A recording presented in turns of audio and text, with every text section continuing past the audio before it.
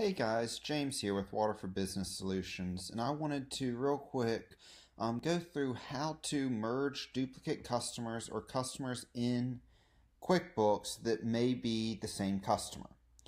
I'm in my test account, so I don't have a ton of similar customers, so I'm going to just create me a duplicate customer here real quick just to give you the idea.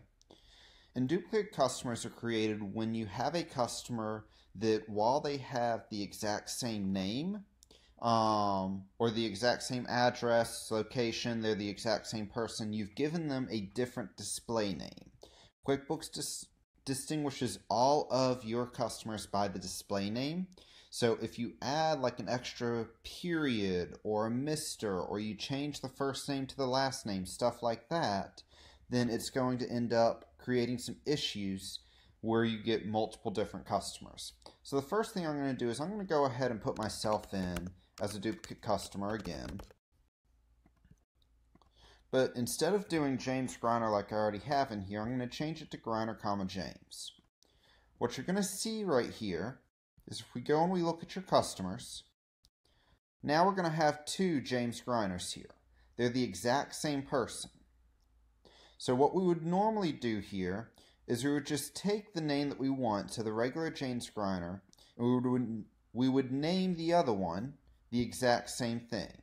So all we would need to do is we'd need to come in, find that customer, click on it, hit edit up here, and we would rename this display name so that it matches exactly. However, this one's going to be a little special, and I'll explain it in just a second. When we go to hit save, it should merge them together.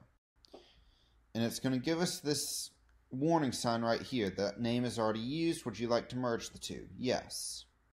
And actually, this one did go ahead and merge because I didn't have anything underneath the sub-customer. So that's all you need to do there for merging customers, is just make sure that they're named the same. Once you save it, it will automatically merge all their information, all their jobs, everything like that. The stipulation to that is you see here is I have a sub-customer here. But since this sub-customer is all the way closed out, cleaned out, ready to go, it does allow me to merge it together. If you have a sub-customer or multiple sub-customers, then most of the time QuickBooks will not allow everything to merge due to the fact that it can create some errors with everything. So generally one sub-customer you'll be fine, multiples you won't. If you've got an open invoice or an open payment or something like that, you're going to have issues there. So if you have a customer with sub-customers, you may not be able to merge it.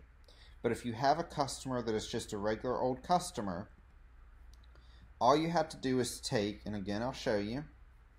Ooh, I did that wrong, sorry about that. All you have to take is rename that customer.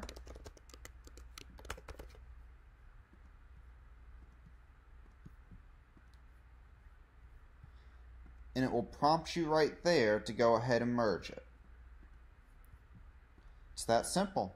As always, guys, if you've got any questions or concerns, please don't hesitate to give us a call, shoot us an email, and we'll be happy to help y'all there. Have a good day. Bye.